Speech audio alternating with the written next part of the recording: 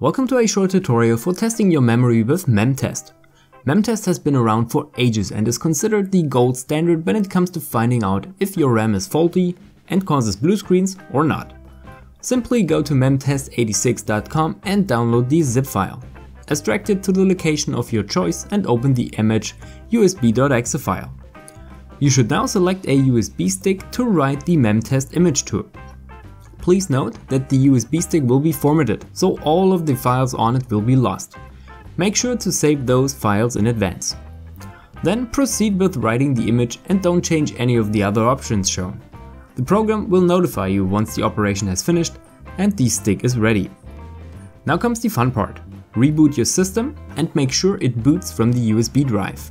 In order to do that, you have to enter the BIOS and change the boot priority. Depending on your mainboard manufacturer, you have to press F2, F8, F9 or delete to open the BIOS.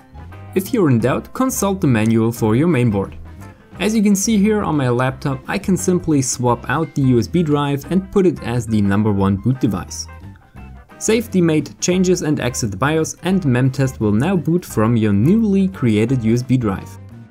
You can see various options. You should make sure that all of the tests, the magic number is 13, are selected. Also make sure that all of your CPU cores are being used to speed up the process at least a little bit. Now all that's left to do is start the test process and lean back and of course hope for the best. Please note that by default those 13 tests will be run 4 times, meaning there will be 4 passes. Depending on your system speed, the amount of RAM you have and its respective speed, one pass could take between 15 and 60 minutes. Eventually you want to see that your RAM passed MemTest. Obviously, if you had blue screens and MemTest does not show any errors, you need to go a different route. Maybe your CPU overheats, your power supply is a bit janky under load, or you have some mainboard issues. Testing your CPU for stability can also be done pretty easily. Simply check the info cards for another video. So this is how you test your RAM with MemTest in a nutshell.